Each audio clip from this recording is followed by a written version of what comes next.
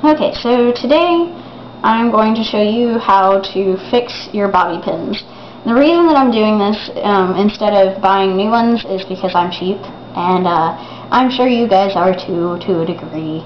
And bobby pins are a very important part of cosplay. You need bobby pins to pin your wig on to make sure it doesn't fall off, and sometimes even for decoration in your wig. For instance, in my ring wig I wear a lot of these white bobby pins. So what we need to do is we take this little loop right here and some pliers. We put that loop into the pliers and clamp down. And this one's curved slightly, so we could try to take this and curve it back. So that one's closed.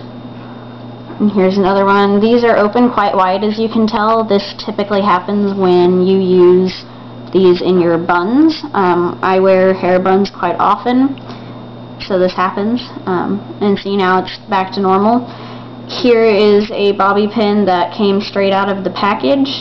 This has not been used. And here's one that I fixed. So as you can see, it literally makes them like new. You know, the grip is just as good as it was when you first got it. This method also works sometimes if you have bobby pins that the grip isn't very good to begin with. Sometimes you'll buy a brand of bobby pins from the store and they'll be loose.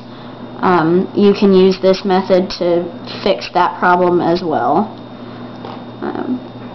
Like for instance, I've got these black bobby pins that they look like they're pretty closed and they've got good grip, but if you see, there's a lot of space in there, whereas in this one there's no space in between those prongs, and this is brand new out of the package. So what we want to do for this one as well is just clamp that down, and now there's not as much room. Now these white bobby pins, none of these are really broken. They're all pretty clamped down. But as you can see, there's like this weird amount of space in the back that kind of creates like a triangle. The way to fix that on these is to clamp, instead of the circle, you've clamped the straight edges over by the circle, and make sure you close that really tight, and it kind of minimizes that space.